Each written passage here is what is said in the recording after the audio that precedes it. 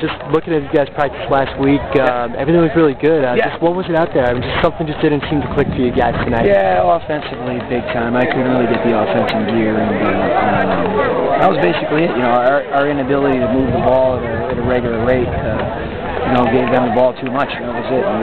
And you know, when they had the football, their offense can move very quickly, and it could also turn the ball over, which it did. They turned it over. They gave us some opportunities.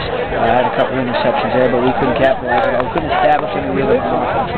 And you know, that happens sometimes in an all-star game when you got guys switching in and whatnot. So you know, I expected it to be a little bit of a closer battle. Momentum was with them, and it stayed with them, and it never shifted to us. A couple times possibly, but so the kids did a great job. Very proud of them. And unfortunately, they had to end off with a sock in the chin.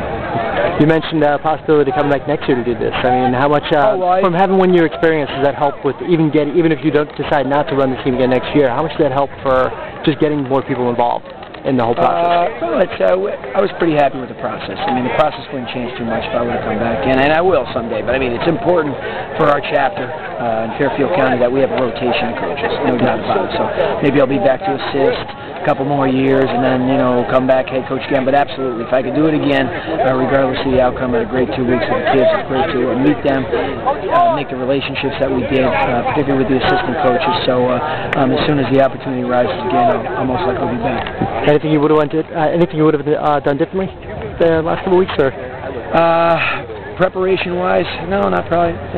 They did what we expected them to do, and they obviously were in the defense, which they have to be in. So not too much. So establishing that ground game would have been a little bit more of a priority, which we did. We thought we had. So it came down to personnel in some situations, and a couple errors on our mistakes on our part. But I was pretty happy with the process.